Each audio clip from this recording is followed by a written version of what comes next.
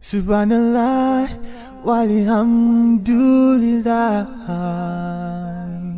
la ilaha illallah, wallahu akbar. Subhanallah, walhamdulillah, la ilaha illallah, wallahu akbar. الحمد لله ضعف ما حمده جميع خلقه كما يحبه ويرضاه. اللهم صل على محمد النبي الأمي وعلى آله وسلم. رب اشرح لي صدري ويسر لي أمري واحلل عقدة من لساني يفقه قولي. ربنا يسر ولا تعسر وتمم بالخير وبك نستعين يا فتاح. سبحانك لا علم لنا إلا ما علمتنا إنك أنت العليم الحكيم.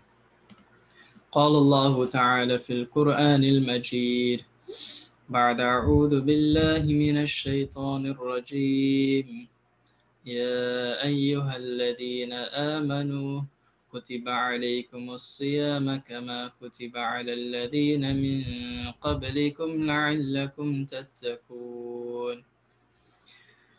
First of all, we give all praise and all thanks to Allah subhanahu wa ta'ala for all the favors and bounties Allah subhanahu wa ta'ala has bestowed on us. And we send salat and salam on his last and final messenger Muhammad sallallahu alaihi wasallam. As we all know, we are heading into the month of Ramadan, tonight being the 29th night of Sha'ban. It is just natural for us as believers that we are going to be excited. We are going to wait anxiously to welcome the holy and the blessed month of Ramadan. And as it gets closer and closer, our excitement increases. And sometimes you have a lot of people, they do a lot of preparations. There's a lot of cleaning, a lot of preparing different things to ensure that when the month of Ramadan starts, there's not too much cleaning to do. There's not too much of this, not too much of that, so that they could focus a lot of their time in the actual things that will benefit them in the month of Ramadan. And as believers, many of us, we look forward to certain things in the month of Ramadan. We look forward firstly to the fasting. So when we hear Ramadan, the first thing that we think about is fasting. It is the time that I'll have to fast. So we look forward for fasting during the days of the month of Ramadan. We look forward to building a connection with Allah, with reciting a lot of Quran in the month of Ramadan. We look forward to the iftars.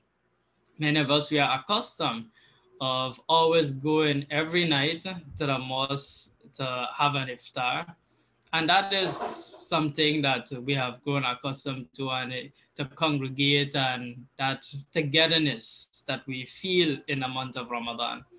So that is something that we look forward to as well, the having the iftars and going out to iftars.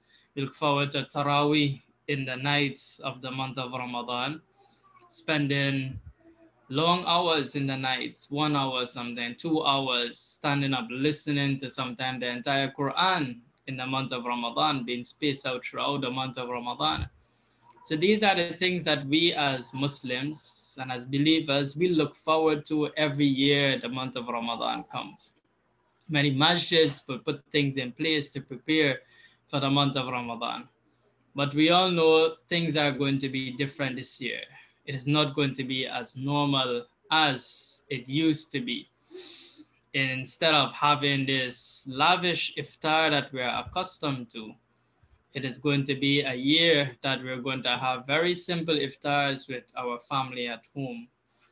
Instead of standing up in the night for Taraweeh with the entire community there, it is going to be a time that we are going to have a small congregation at home and perform our salat.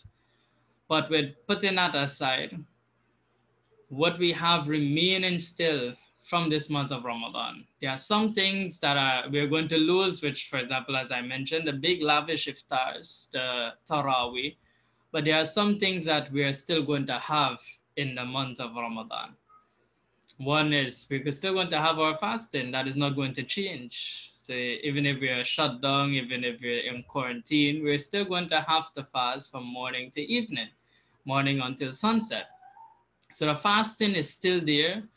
The attachment to the Quran, the shutdown and the quarantine will not affect our relationship and our attachment to the Quran. Many of us might not, as I mentioned, might not be able to stand up and listen to the entire Quran being recited in Taraweeh, which we are accustomed to, but we can still read the Quran from cover to cover. We can still recite a lot of the Quran to be connected to the Quran. And every single action that we had in the month of Ramadan, we could still do it in this month of Ramadan. But we're going to do it in a smaller scale instead of the hugeness that we had before. So still have iftar, but with our families. Still have Taraweeh, but with our families at home, very small congregation. Still be able to give our sadaqatul fitr, still be able to pay our zakat. Every single thing we're still going to get. As well as the month itself, the blessings which the month of Ramadan brings to us, that is still going to remain. That is not going to go. So be it if the government puts a curfew or put a shutdown, the blessings that Allah subhanahu wa ta'ala has sent in the month of Ramadan, it is still going to remain. Be it if we are indoors or we are outdoors, that blessings are still going to be there. As the Prophet sallallahu alaihi wasallam, he says, "Ida dakhala Ramadan, futihat abwab al-Jannah." He says, when Ramadan enters, that is the first night of Ramadan, when you see the moon, he says, "Futihat abwab al-Jannah," the doors of Jannah, the doors of paradise are opened. And the reason for the doors of paradise to be open is not so that anyone will enter paradise in the month of Ramadan. You know, long ago, we have this belief anybody die in the month of Ramadan, they're going straight to paradise because the doors of paradise are open. No, the reason for the doors of paradise to be open in the month of Ramadan from the first day we see the moon is so that Allah subhanahu wa ta'ala, inzalu rahmah, Allah could send down his rahmah and his mercy on us. Allah could send down his mercy on the believers. Allah could send down his mercy to the world by opening the doors of paradise. And at the same time, gulikat abwabun nar. At the same time, the doors of the fire of Jahannam, they are closed. And the reason for them being closed is so that Allah subhanahu wa ta'ala restricts the kind of temptations and the type of evil that will be outside of the month of Ramadan. And the Prophet sallallahu alaihi wasallam said, "Wasusilat ash-shayateen." The shaitan is going to be chained. Now we're at home. We could still be involved in sins at home. But in the month of Ramadan, Allah subhanahu wa ta'ala is going to protect us. Allah is going to protect us by chaining the shayateen. So even though many of us say that we are chained up right now, we're at home, shaitan is also going to be chained up from the first night of the month of Ramadan. The Prophet sallallahu alaihi wasallam, he says, "Awwalahu rahmah," the first 10 days of the month of Ramadan, Allah subhanahu wa ta'ala, he sends down his rahmah, he sends down his mercy on us. So that first 10 days, Allah subhanahu wa ta'ala, he sends his mercy, because the first 10 days is the most difficult days of the month of Ramadan. Because for many of us, after Ramadan and the 6 days that we might have fasted in Shawwal and the Ashura we might have fasted on Arafah, one day, that is all we really fast for the year. So when Ramadan starts, you're getting accustomed back to it. It is something new. That is why the first few days, the first 2 to 3 days is very difficult. You find it hard. And then as the days pass, the 4th, the 5th, the 6th day, as it goes by, you realize that it is getting easier and easier. So Allah subhanahu wa ta'ala, He sends, the first 10 days, He sends His rahmah, His mercy, to make it easy for us, because He knows that it is going to be, the first 10 days is going to be the most difficult and the hardest. And He says, وَأَوْسَطُهُ مَغْفِرًا. He says the middle 10 days, the second 10 days of the month of Ramadan is filled with maghfirah and forgiveness. And this is what we want. We want Allah to forgive us for all the sins. 11 months we are committing sins. And Allah is giving us maghfirah. Allah is giving us forgiveness now in the second 10 days of Ramadan. But with what we should realize as well, not because the second 10 days is considered to be the 10 days of maghfirah that Allah is not going to have rahmah on us. Allah's rahmah is for the entire month of Ramadan.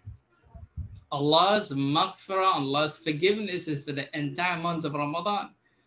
If we seek Allah's forgiveness on the first day of Ramadan, Allah could forgive us. Allah doesn't have to wait on the second 10 days to grant us maghfirah and forgiveness.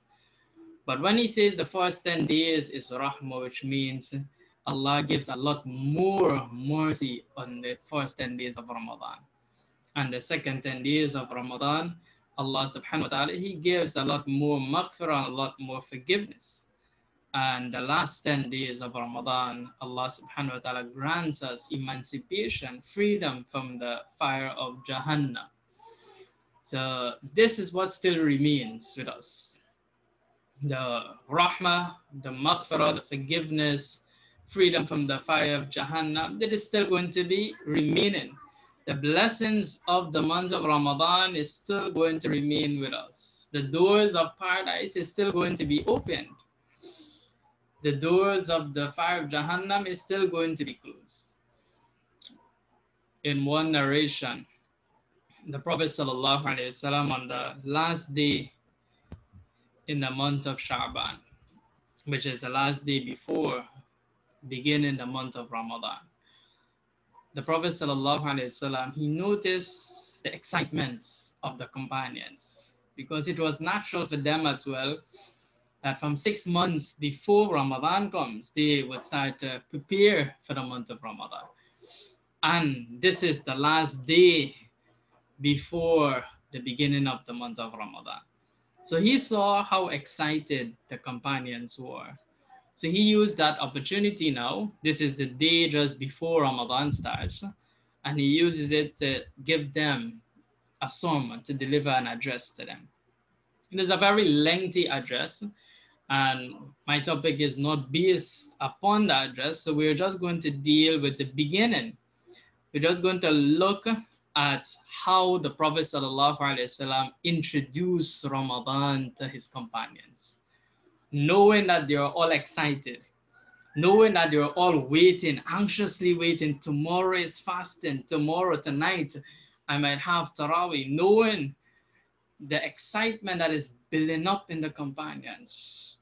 Look at how the Prophet ﷺ, he addressed them. The Prophet ﷺ, he says, Ya ayyuhan nas, O people, قَدْ أَضَلُّكُمْ شَهْرٌ عَظِيمٌ شَهْرٌ مُبَارَكٌ. He says, certainly, shahrun azim, certainly a great month is dawning upon you. Shahrun mubarak, a blessed month is going to dawn upon you. That is, in the morning, you're going to be in a blessed month. In the morning, by this evening, when you see the moon, the month of Sha'ban is going to be finished, and you're going to head into the month of Ramadan. And it's not an ordinary month. He says, Shahrun Azim, a great, mighty month, a blessed month, Shahrun Mubarak. But look at how he introduced it. He did not say, Yaji'ukum, that it is coming to you, or Ya'tikum also means to come to you. He did not use those words. He didn't say, Ittala alaykum, it is coming to you. All of these words are used to portray something which is approaching, something which is coming. The Prophet ﷺ did not use those words. The Prophet ﷺ used the word adhallukum. Adhallukum, translated as dawn upon you, but it comes from the word dhillun. Dhillun in Arabic, which means a shade. So to portray the word to come to you, dawning upon you, the Prophet sallallahu alaihi wasallam, he uses the word dhillun, adhallukum, which means a shade. Says that month that you're excited that is coming to you, it is just like that of a shade. Imagine you're in the desert, and the desert there's no trees, only sand, and sun is beating you in the middle of the day, and you see a patch of clouds heading in your direction. You're excited. Just as how we're excited for Ramadan, this person seeing that patch of cloud coming in the direction, they're going to be very, very excited. And then as the cloud comes to them and they're under the shade, they're so happy. When we start in the month of Ramadan, we're going to be very happy. You're going to be very happy of the month of Ramadan.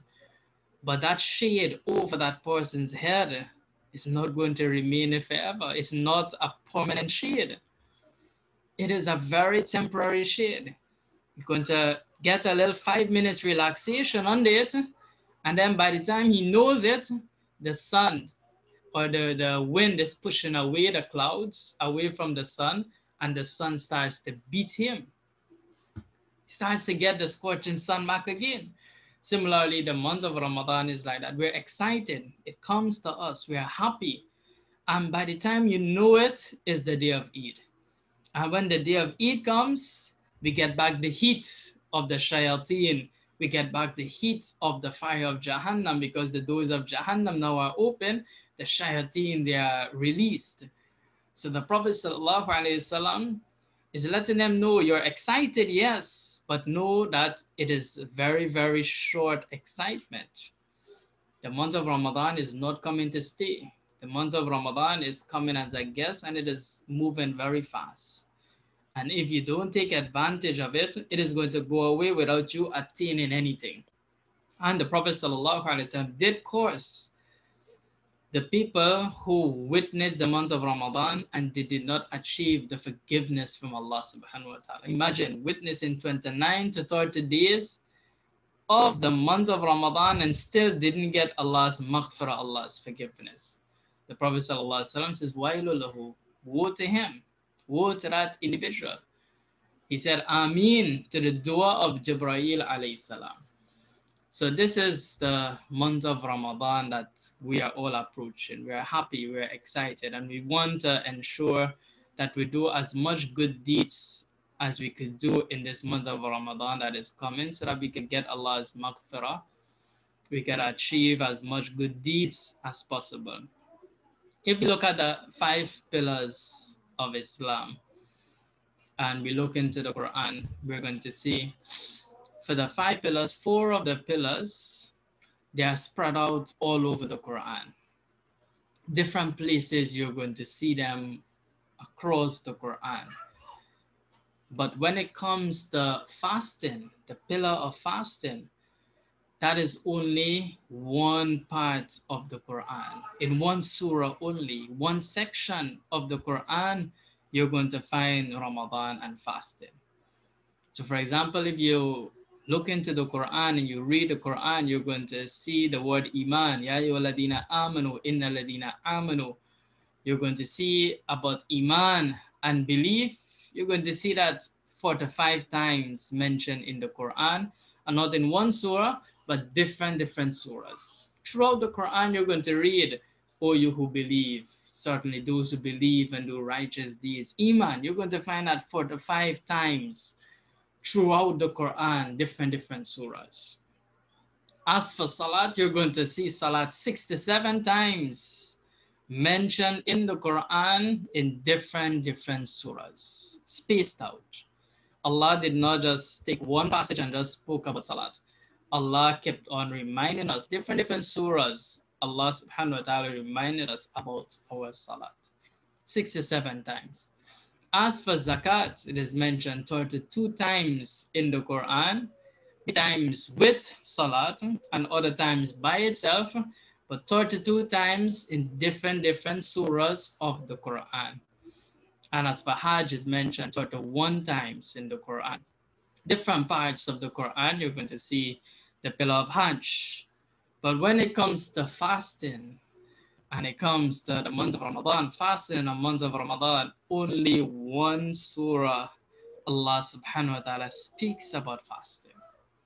Only one surah. And Allah subhanahu wa ta'ala did not space it out in even that one surah. Allah did not space it out in that surah. Allah subhanahu wa ta'ala placed all together at one place. That is from verse 183 to 187 of Surah Al-Baqarah. We know Surah Al-Baqarah is the biggest surah or the largest surah in the Quran. In Surah Al-Baqarah, verse 183 to verse 187 speaks about Ramadan and fasting. Besides these ayats, no other ayat in the Quran speaks about Ramadan and the fasting. So Allah subhanahu wa ta'ala just take one passage and give us this pillar of Ramadan and fasting. Was all the other pillars we have seen, different parts of the Quran. And 183 starts with the ayah that we are accustomed, that we hear a lot. The ayah that I had begun with as well. Ya ayyuhalladhina amanu kutiba alaykum as-siyamu kama kutiba ala alladhina min qablikum la'allakum tattaqun.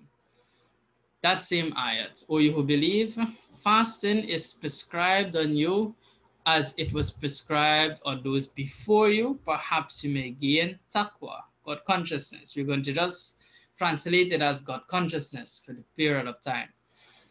So this is the ayat that it begins with, which is ayat number 183 of Surah Al-Baqarah. And from there on until 187, only about fasting. Allah summarize everything that he needs to tell us about fasting in these few passages. He did not say anything about it in Surah Ali Imran. He did not say anything about it in Surah An-Nisa. He did not say anything about it in Surah Al-Kahf. No other surah, only Surah Al-Baqarah 183 to 187.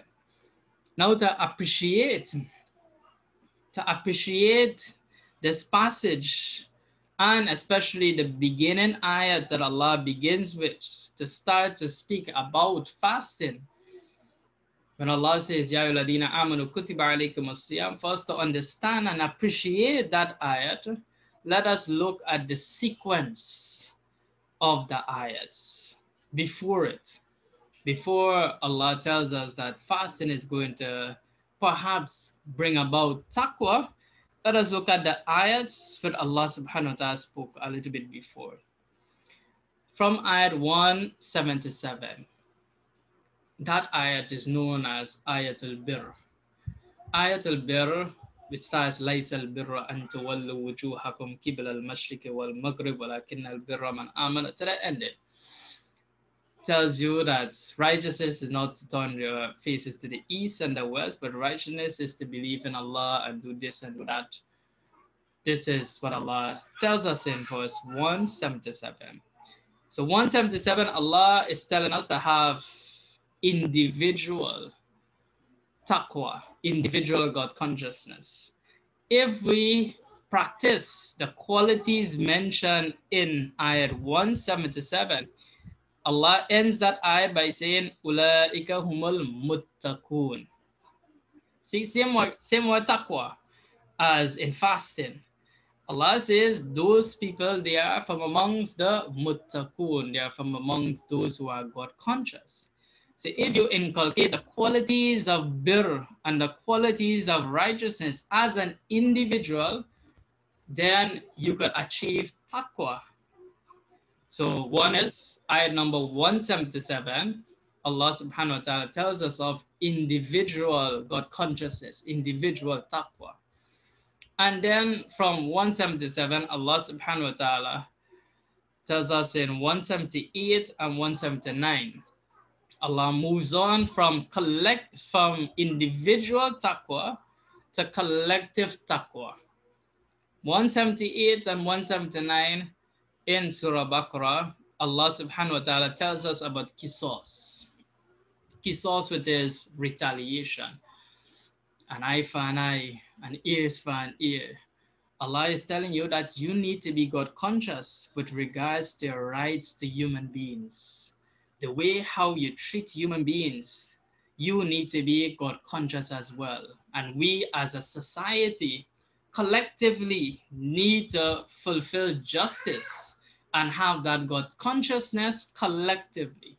So when you had 177, individual righteousness, individual taqwa, individual God consciousness, and then 178 and 179, Allah subhanahu wa ta'ala tells us we need to have a collective God consciousness by fulfilling the rights of qisas and retaliation, giving justice to everyone. And then 180, Allah subhanahu wa ta'ala then moves on now. So we have individual, then we have collective taqwa, and then Allah goes on to semi-collective taqwa. In 180, Allah subhanahu wa ta'ala speaks about inheritance. Now, that is about your family. When someone dies, especially the breadwinner of a home, when he dies, maybe the father of the home passes away. That is when all, as we say it in local terms, that is when all the bacchanal starts. That is when all the confusion and all the quarrel and all the dispute, that is when one family wants to take another to court. That is when everything starts. Allah now tells you from being collective that Allah is giving you a semi-collective, which is amongst your family. To have taqwa, called consciousness, with your dealings with your family. And he uses the time that we have the most amount of disputes, Allah uses that time. And then Allah says, Haqqan alal muttaqin. The ending of surah of verse 180, Allah says, these people who fulfill the rights of inheritance when their parents die, it says, Haqqan alal muttaqin. They are the truthful ones, are those who are the muttaqin, who have fulfilled their rights. They are the muttaqin. They are the God conscious one. So again, we had from 177, individual taqwa. 178 and 179, collective taqwa with regards to retaliation. Then 180, Allah subhanahu wa ta'ala tells us about our family, which is semi-collective taqwa. And then 183, which is the ideal one, Allah now goes back now to individual taqwa, which is fasting. So Allah carries us now back to having that individual taqwa now. After starting it from since 177, Allah now brings us back. We need to, don't forget about ourselves. Because 177 was telling us about ourselves, and then it took us to everyone, and then it took us towards our family. When Allah says, hey, don't forget what we mentioned in 177. In order to build what you did in 177, you have to fast. Ya ayyuhalladhina amanu kutiba alaykumus siyamu kama kutiba alal ladina min qablikum la'allakum tattaqun. So now Allah subhanahu wa ta'ala tells us about fasting. Now, when we look at this ayat, we're going to start the ayat. As I mentioned in the topic, the name of the topic was exploring Ramadan from the Quran. So even though there are many, many hadiths speaking about Ramadan and fasting, and many times you might have heard these things from different scholars, I would like to go through the different ayats of the Quran. So we're exploring what Allah tells us about fasting Ramadan by the ayats 183 to 187 that Allah subhanahu wa ta'ala, He Himself has mentioned to us. So we're going to expound a little bit on 183 to 187 to understand Ramadan and fasting from the Quran, what the Quran says about it. So Allah begins, Ya ayyuhalladhina amanu kutiba alaykumus siyam. O you believe, fasting is prescribed upon you. Now the word sawm, as it was kutiba alaykumus siyam, Allah used the word siyam, which is sawm, fasting. The Arabs before Islam were accustomed using the word sawm, not for fasting, but for something different. When they trained a horse to fight in their battles and in war, they would consider that as sound.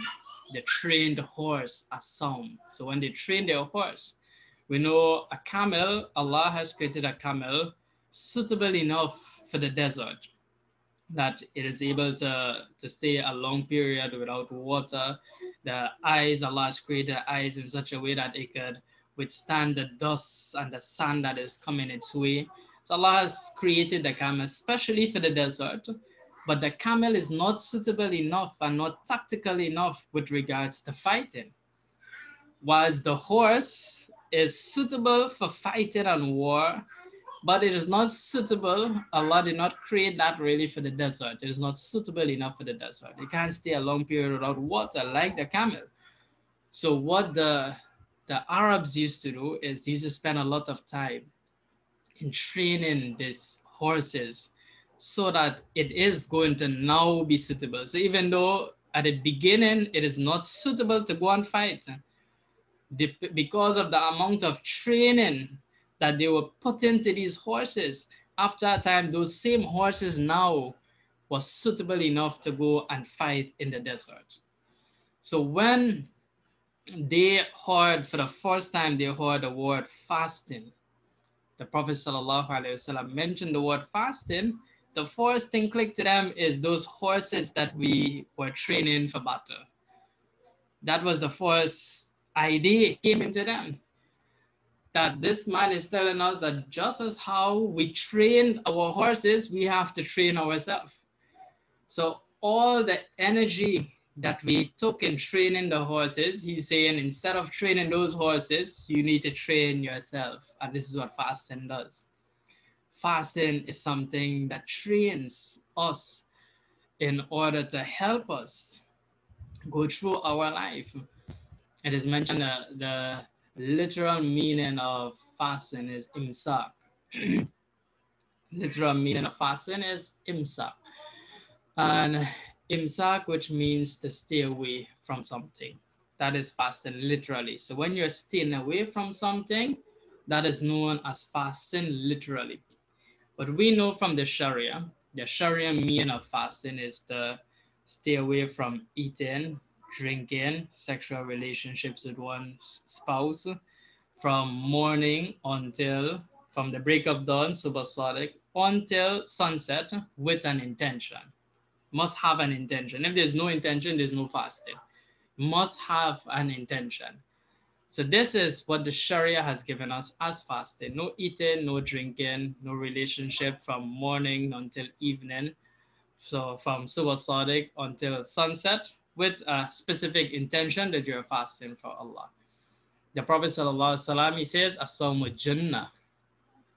He says this action of fasting, it is a jannah, it is a shield.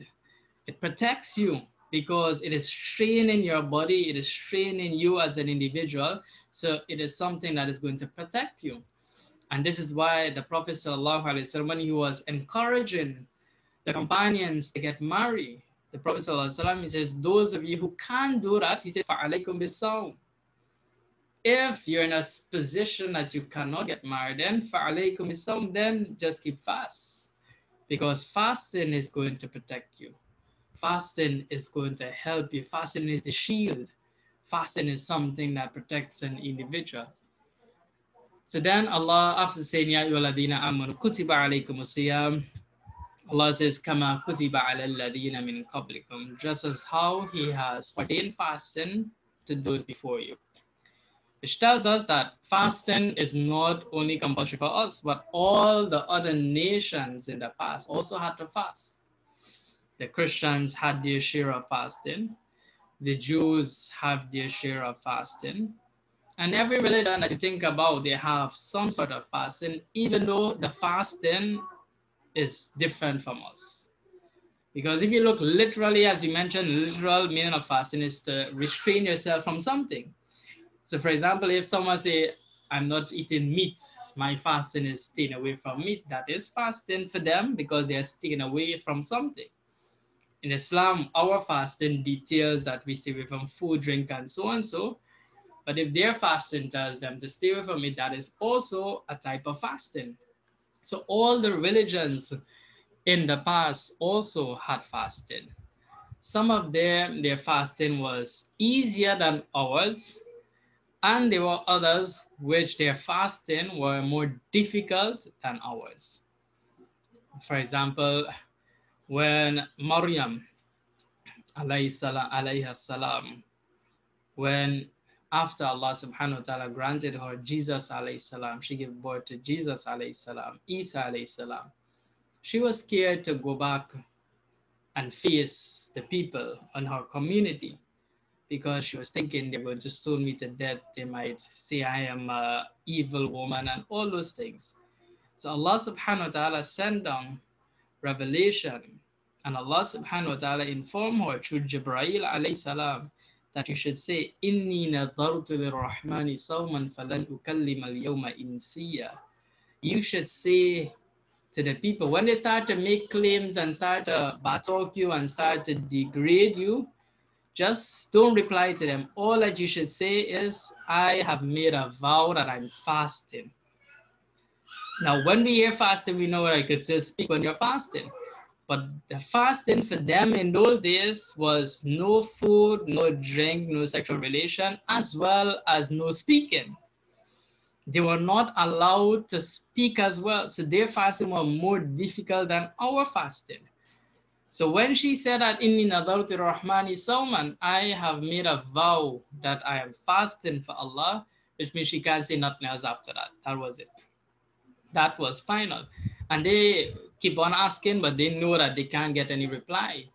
But what she did, as we know, that she pointed to Jesus alayhi salam, but we will not get into that. But it shows us that they also had fasting, and their fasting were difficult. So some people in the past, some nations, their fasting was easier, and others, their fasting were difficult. The Jews, their fasting is easier than ours. We're going to see that in the other few ayats. So Allah says, كَمَا كُتِبَ عَلَى الَّذِينَ مِنْ قَبْلِكُمْ. Allah says, لَعَلَّكُمْ تَتَّقُونَ.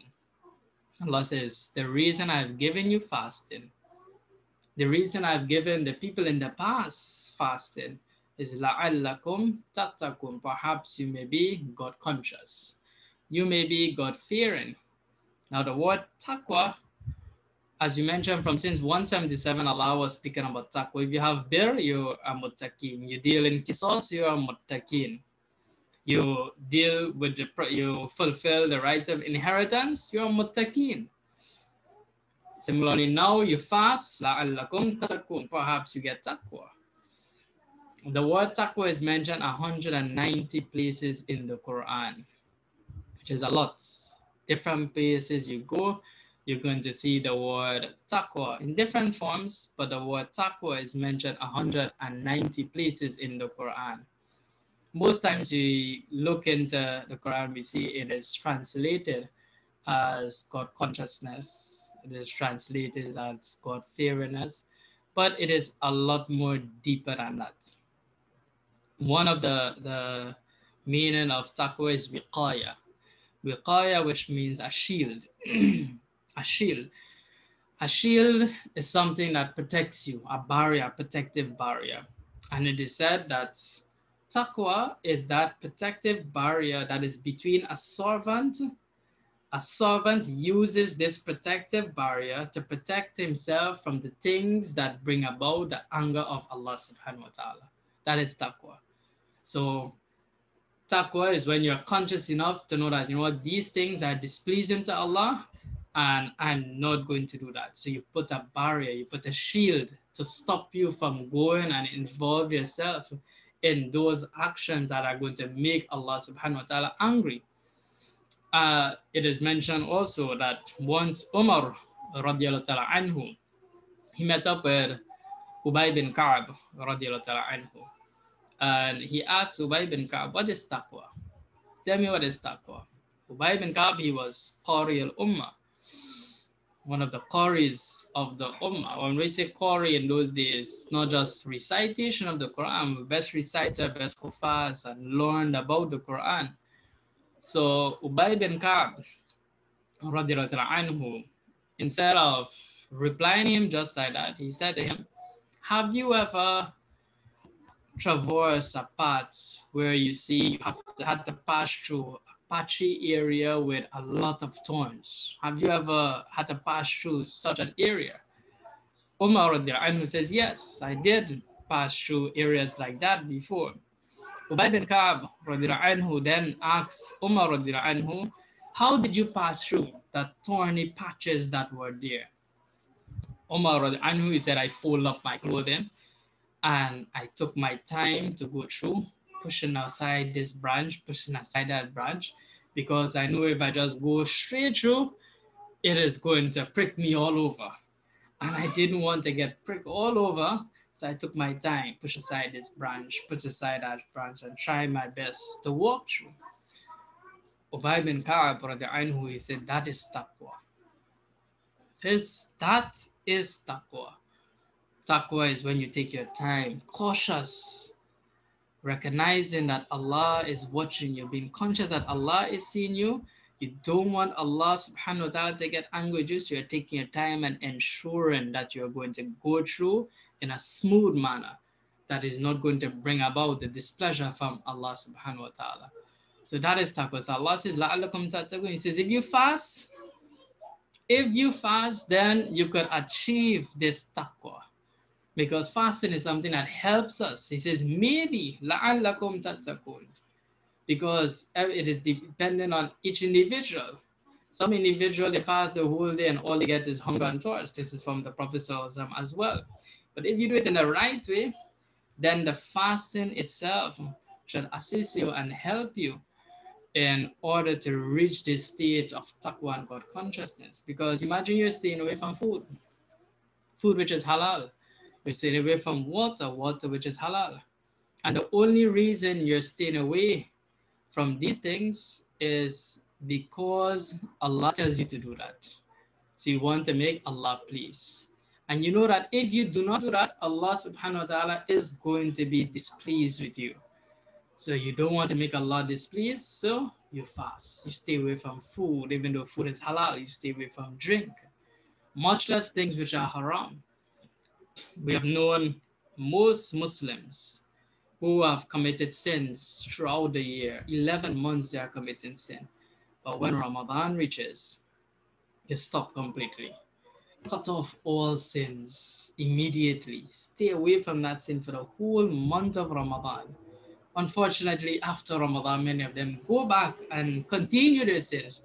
But it shows that if you do it in the right way, and you fast with the right intention, and you do it the way Allah subhanahu wa ta'ala wants you to do, after that 30 days, you're not supposed to go back to anything because you have been trained enough to stay away from things which brings about the displeasure of Allah. The next ayat, now that was ayat 183. The next ayat, Allah subhanahu wa ta'ala says, ayyama ma'dudat, which is ayat 184. Allah says a few days. Fasting is not long. Fasting is only a few days. He did not make fasting the whole year. Allah says, ayyama ma'dudat, a few days. It is mentioned that if you look at the ayat, nothing is spoken about yet about Ramadan. Ya ayyuhalladhina amanu kutiba alaykumus siyam kama kutiba alal ladhina min qablikum la'allakum tattaqun. Nothing about Ramadan. So when this ayat was revealed, it was speaking about the fasting of Ashura. The fasting of Ashura was compulsory. That is when the Prophet ﷺ went to Medina, started the fast of Ashura. We all know about that, so I'm not going to go into details about the fasting of Ashura. So that fasting now, when this ayat was revealed, in this instance, no Ramadan as yet. They had the month of Ramadan, but fasting in the month of Ramadan was not compulsory as yet. The only fasting is the fasting of Ashura. Also, it is mentioned that there were the 3 days in every month that was also compulsory for them. This is how the Jews fasted in Medina, and the Prophet ﷺ also fasted. And this ayat, Ya ayyuhalladhina amanu kutiba alaykumus siyam, when this was given, this is what they started with their fasting, the Ashura, and 3 days in every month, just like the Jews. And then Allah subhanahu wa ta'ala says, فَمَنْ كَانَ مَرِيضًا أَوْ عَلَى صَفْرٍ فَعِدَّةٌ مِّنْ أَيَّامٍ أُخَرٍ. Allah says, whoever is a marid, whoever is sick, whoever is on a journey, فَعِدَّةٌ مِنْ أَيَّامٍ أُخَرٍ, they can make it up in other days. So sickness is a valid excuse to not fast, as well as traveling is a valid excuse for not fasting. Allah subhanahu wa ta'ala says, if you are sick or you're fasting, then make up the fast in other days. But these people, at the beginning, when the companions reached in Medina, they were given a choice of fasting or paying the fidya. Even if they were healthy and they felt like not fasting, they were given the allowance to pay fidya and don't worry, fast. This was the allowance given at the beginning when they now entered into Medina and this ayat came down. If you look at the remaining of the ayat, Allah says, وَعَلَى الَّذِينَ يُتِيقُونَهُ فِدْيَةٌ طَعَامُ مِسْكِينٍ. Allah subhanahu wa ta'ala says, فَمَنْ كَانَ, Allah says, وَعَلَى الَّذِينَ يُتِيقُونَهُ, and those who have the ability, وَعَلَى الَّذِينَ يُتِيقُونَهُ, those who have the strength and the power, they can still give the fidya, paying the fidya by feeding the poor. So it tells us that even though they were healthy, they were given the allowance. If I want to fast, if you want to fast, fast. If you don't want to fast, just pay the fidya and it is resolved. That is all. This was then. So it was easy, very, very easy for those who had now come to Medina to fasting at that time. Allah says, فَمَنْ تَتَوَّى خَيْرًا فَهُوَ خَيْرٌ لَهُ. But whoever does optional, whoever exceed in the amount that he's supposed to give, for example, the fidya is such amount, if you give more, Allah says khairullah, it is better for you. But Allah then says, وَأَن تَصُومُوا خَيْرٌ لَكُمْ. Allah says, but if you fast, it is better for you. In kuntum ta'alamun, if you only knew. So this was the beginning. The next ayat now Allah tells us about Ramadan. So there was no Ramadan as yet. Fasting, compulsory. Still, they were given excuses as well as they were given a choice. Now, when Ramadan came into play, which is ayat number 185 of Surah Al-Baqarah, Allah subhanahu wa ta'ala says, شَهْرُ رَمَضَانَ الَّذِي أُنزِلَ فِيهِ الْقُرْآنِ. Allah said the month of Ramadan is the month that Allah subhanahu wa ta'ala sent down the Quran. The month Allah subhanahu wa ta'ala, He sent down the Quran. The word Ramadan comes from the word Ramadan, which means shiddatul har, which means severe heat. The Arabs, they were accustomed to heat, but the month of Ramadan was the hottest month. And Allah subhanahu wa ta'ala chose the hottest month to give them to fast. So Allah is making, by Allah choosing Ramadan now as the month of fasting, Allah subhanahu wa ta'ala is making it difficult than the fasting of the Jews. Allah is making it difficult than it was when they now came into Medina. So Allah subhanahu wa ta'ala, this is the only place in the Quran Allah tells us when the Quran, which month the Quran was revealed. Allah tells us which night. We get that from Surah Al-Qadr. Inna anzalnahu fi laylatul qadr. Certainly we send it down in Laylatul Qadr. Also, Allah says Laylatul Mubarakah in Surah Al-Dukhan. Allah says certainly we send it down in Laylatul Mubarakah. So the night, Allah tells us more than one place, the night He has sent down the Quran. But this is the only place in the Quran Allah tells us which months Allah sent the Quran. And this is the best of all months. This is why Allah subhanahu wa ta'ala sent the best of all books, which is the Quran, on the best of all nights, with the best of all angels, to the best of all Prophet Muhammad sallallahu alaihi wasallam, to the best of all ummah. This is what we were given. So we were given the Quran, the best of all book, in the best month, the month of Ramadan. And this is why we should have that connection with the month of Ramadan. The Allah subhanahu wa ta'ala did not say, use the word kitab. Allah did not say we send down the kitab, we send down the book. Allah says, شهر رمضان الذي أنزل فيه القرآن. The month of Ramadan is the month Allah sent down the Quran, not the kitab, the Quran. Allah uses the word Quran. Quran means that which is recited over and over. And this is why this is the month that is coming up is a month that we attach ourselves to the Quran.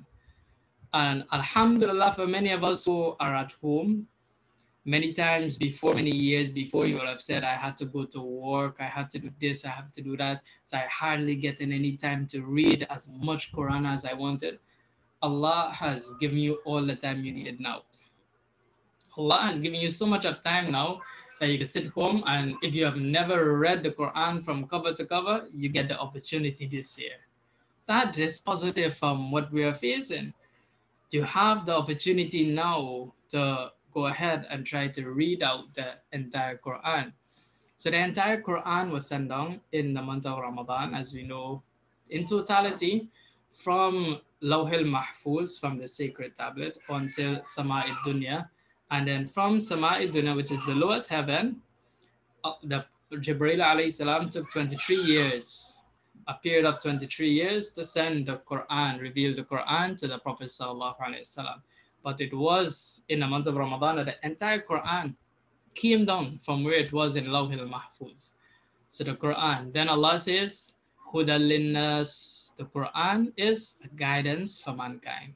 He sent the Quran in the month of Ramadan as a Hudal linnas, as a guidance, not a hadi, not a guide, not a manual, but Hudan as a form of guidance for mankind. Allah subhanahu wa ta'ala has sent in the Quran. Normally when we are in some sort of trouble, we are facing some problem in life, most of us will, if we have a best friend, we'll call out our best friend and ask them for some assistance, at least just talk to them.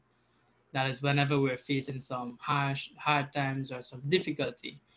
Allah is telling you the Quran is Hudan. The Quran is guidance. When you find yourself in those problems, when you find yourself in those hard times, your friend should be the Quran. Allah wants you to not call a friend. Allah wants you to call the Quran. Allah wants you to pick up the Quran, read the Quran, get attached to the Quran.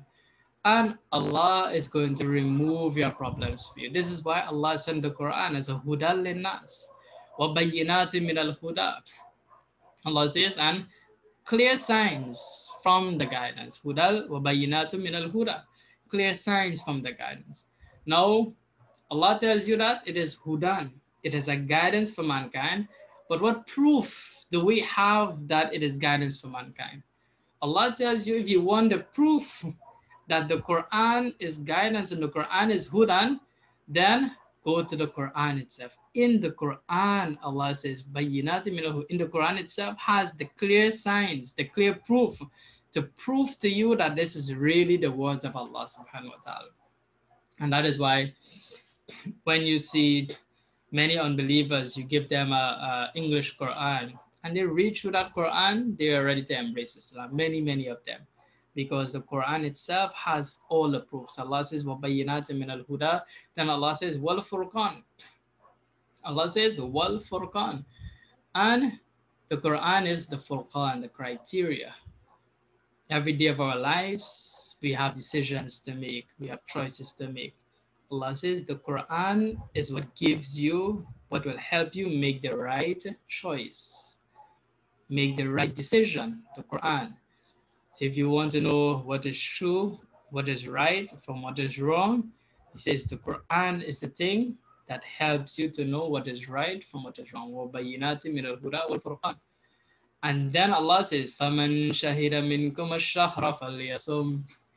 Allah says, whoever witnessed the month of Ramadan, فَلْيَصُمْ, then he must fast. So now the compulsion came.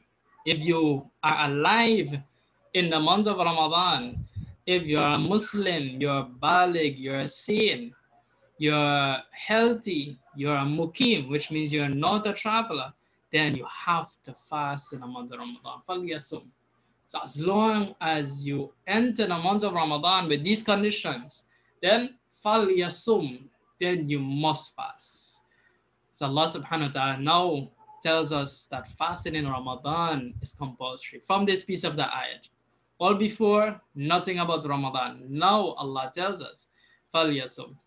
Then Allah subhanahu wa ta'ala He says, وَمَنْ كَانَ مَرِيدًا أَوْ عَلَى سَفَرٍ فَعِدَّةٌ مِنْ أَيَّامٍ الْأُخَرِ. So when this fasting now became compulsory, the fasting of Ashura now became optional. The 3 days in the month became optional. Now the fasting from Allah says, whoever is sick and whoever is traveling, then فَعِدَّةٌ مِنْ أَيَّامٍ الْأُخَرِ, then they can make it up in other days. After the month of Ramadan, they can make it up. Nothing about fidya. That choice of paying fidya was only given before the compulsion of the fasting in the month of Ramadan. So if you're sick, Allah says, if you're sick, you can't fast, you don't have a choice to go and pay fidya. You have to wait until when you feel better, and after Ramadan, you make up that fast. If you're a traveler, you can't just pay fidya and say, I don't worry, have to fast. No, if you know yourself, you can't fast because you're traveling, after the month of Ramadan, when you're not a traveler again, you fast. We know traveling in those days are very difficult, very tiresome because of the mode of transport that they had in those days. But for us, our mode of transport is very easy. Sometimes it's very easy to travel from different places, from one destination to another. So it is advised by the scholar for us in our time, if you are traveling and you know that you could make it to fast, it is better to fast, because even if you make it up after Ramadan, you can't get the amount of blessing that you will get in Ramadan. But if someone is traveling and they say, I want to not fast because Allah says that I could not fast, then it is allowed, because the allowance is given there. If you're on a journey, you're allowed not to fast. So for us as this ummah now, fasting in Ramadan is compulsory the entire month. As for the fidya, the fidya will only be allowed to pay for someone who is in such a sickness that they know to themselves that they're never going to recover. They have such a sickness that there is no hope at all of recovering, then they pay the fidya. Or they are extremely old and they cannot fast, and you know you can't get younger, it's only older you are going to get. So if you're extremely old and you're very sickly, then you pay the fidya. But for us who are healthy and we get a flu or we get a little virus during the month of Ramadan, we can't say pay the fidya and say, hey, I have paid the fidya, I don't have to make up no fast. No, that is only for that case of those who are very old and those who are very sickly and hope that they're not going to recover from the sickness.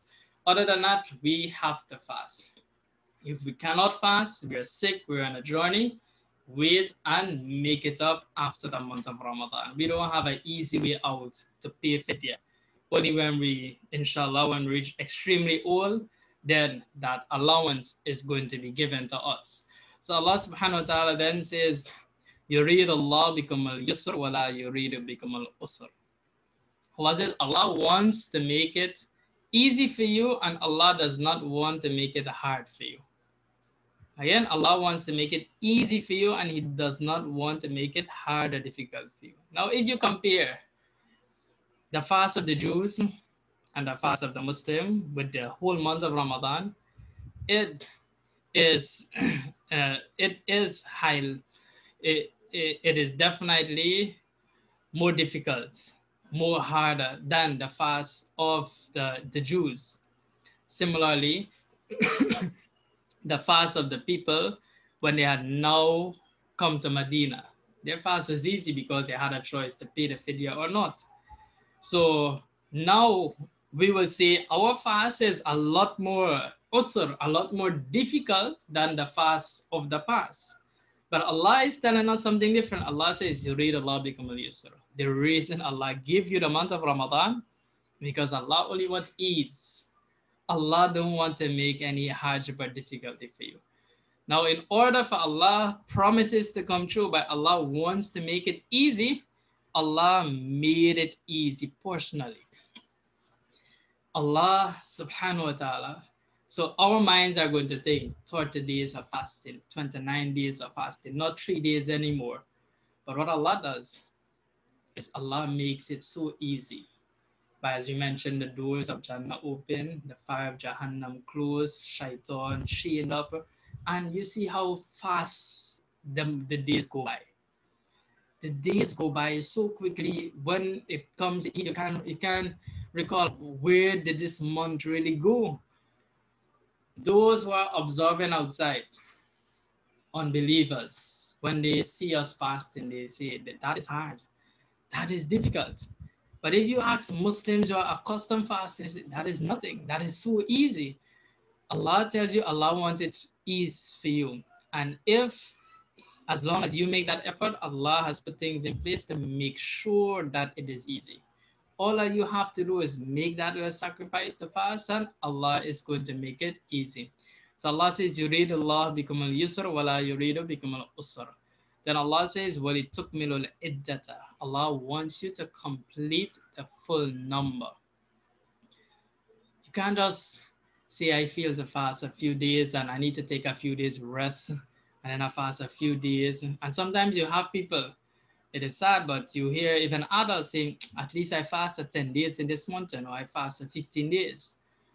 As adults and as people who fasting is compulsory, well, it took milul iddata. Allah says you must complete the full number. Your aim is to fast the entire month, the full 29, the full 30 days of Ramadan. There are many punishments in the different narrations of the Prophet ﷺ, speaking about those who are able to fast and they just choose not to fast. The amount of sins and burden that they are going to have to face on the day of judgment. So we don't want to be amongst those who are going to be punished for that. So as individual is compulsory on us, Allah says, well, it took me a little. And Allah is doing his part. Allah is ensuring that you get ease in order for you to fast. Allah says, وَلِتَكَبِّرَ اللَّهَ عَلَى مَا هَدَاكُمْ وَلَعَلَّكُمْ تَشْكُرُونَ. Allah subhanahu wa ta'ala says, and Allah wants you to glorify, to praise Allah subhanahu wa ta'ala for what he has guided you to. That is throughout the day. Whilst you're fasting, you do a lot of zikr, do a lot of takbir, subhanallah, alhamdulillah, Allahu Akbar. This is how you spend your time whilst fasting in the month of Ramadan. Allah says, وَلَعَلَّكُمْ تَشْكُرُونَ. Allah says, perhaps you will be tashkurun. وَلَعَلَّكُمْ تَشْكُرُونَ. Perhaps you are going to be grateful and thankful to Allah. So that is 185. So we had 183, 184, 185. 186 ayat or verse 186. Allah subhanahu wa ta'ala tells us about dua. And then 187, Allah goes back into fasting.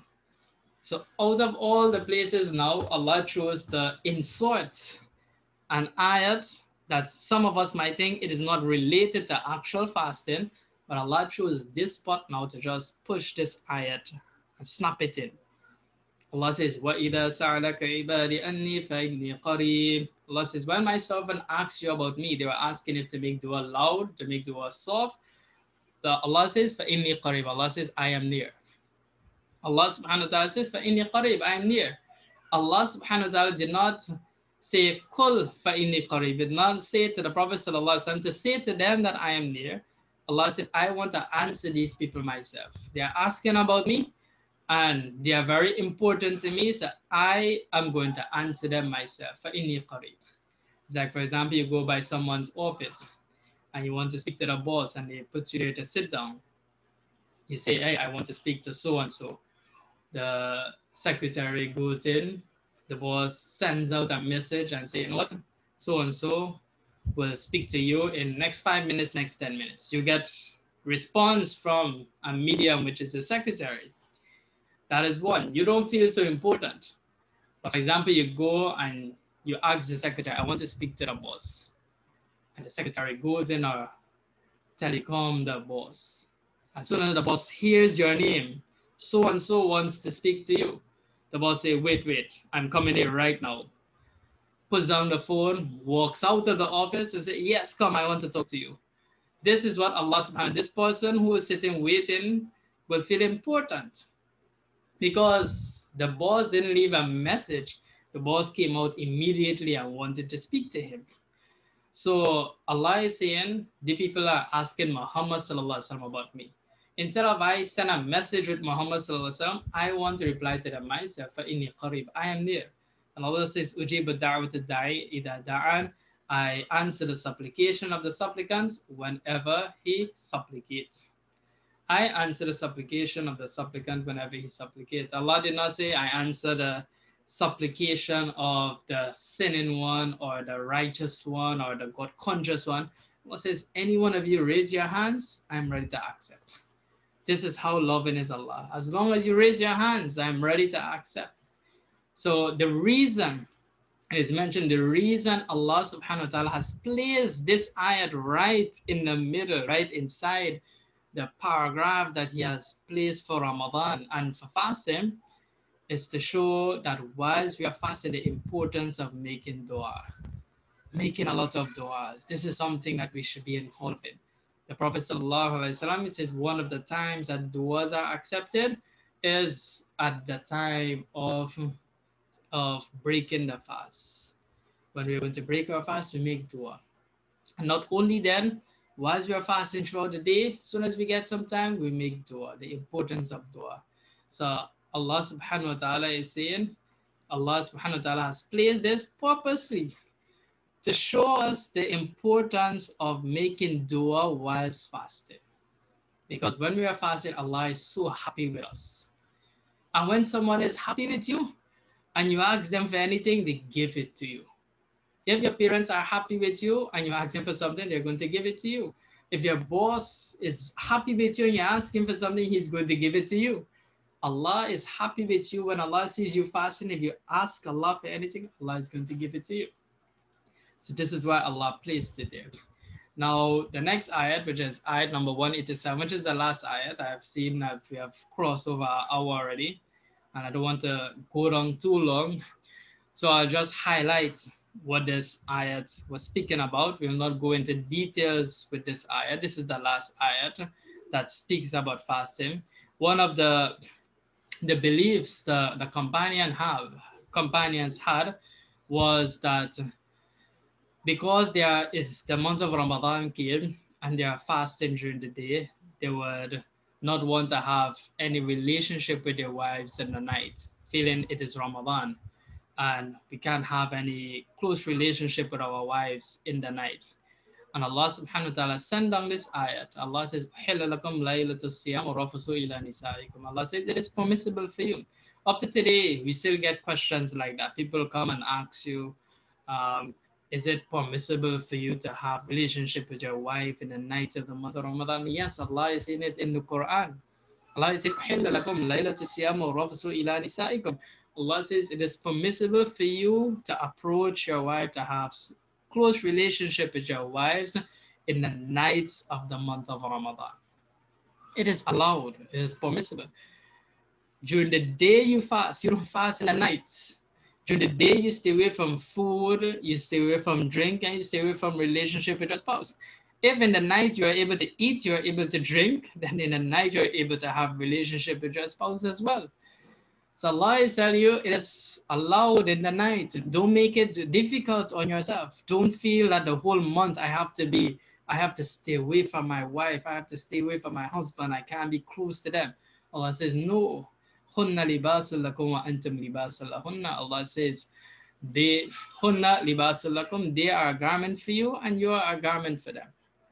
And then Allah tells you when, from what time to what time should you stay away from eating and drinking. In the ayat, when Allah subhanahu wa ta'ala, He says, وَكُلُوا وَاشْرَبُوا حَتَّى يَتَبَيَّنَ لَكُمُ الْخَيْطَ الْأَبْيَضُ مِنَ الْخَيْطِ الْأَسْوَدِ مِنَ الْفَجْرِ. Eat and drink as long as the white thread, حَتَّى يَتَبَيَّنَ لَكُمُ الْخَيْطَ الْأَبْيَضُ مِنَ الْخَيْطِ الْأَسْوَدِ, until the white thread is apparent from the black thread, which means after the night and the light starts to come in, up to then, which means as soon as the dawn starts, the early dawn starts, and you see some brightness in the sky, stop eating, stop drinking, stop having relationship with one spouse. And then at the end of the ayat, Allah says, وَلَا تُبَاشِرُهُنَّ وَأَنْتُمْ عَاكِفُونَ فِي الْمَسَاجِدِ. Allah tells you about i'tikaf, that only in the last 10 days, nights of Ramadan and days of Ramadan. In those nights, the last 10 nights, if you're in itikaf, then only if you are in itikaf and the sunnah itikaf, only then you cannot have a relationship with your wife. But the other 20 nights of Ramadan, you're allowed to. It's only the if and only if you're in itikaf. If you're not in itikaf, then you can still have relationship with one spouse. So these are the ayat. I just highlighted ayat number 187. These are the ayats in the Quran that speaks about Ramadan and about fasting. This is what Allah has to say about Ramadan and fasting. We know that there are many narrations, many hadiths speaking about virtues and blessings and what you could do in order to get more blessings.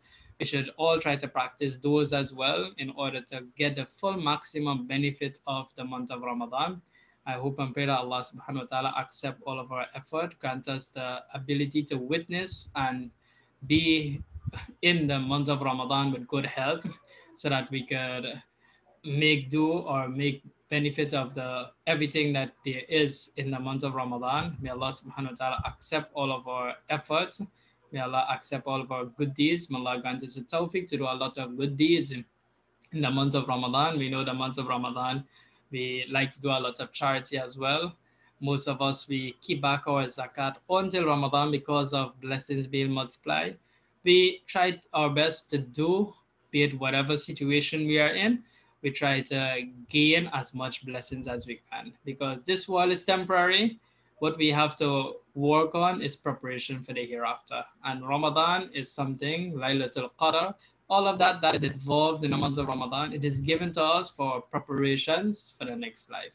So be it if you're in quarantine, be it if you're in a shutdown, be it if we cannot go out, we can still make use of the time and the days of the month of Ramadan. This, inshallah, we end. I don't know if there's any questions. Inshallah, we'll answer it. Wa akhiru da'wana alhamdulillahi rabbil alamin.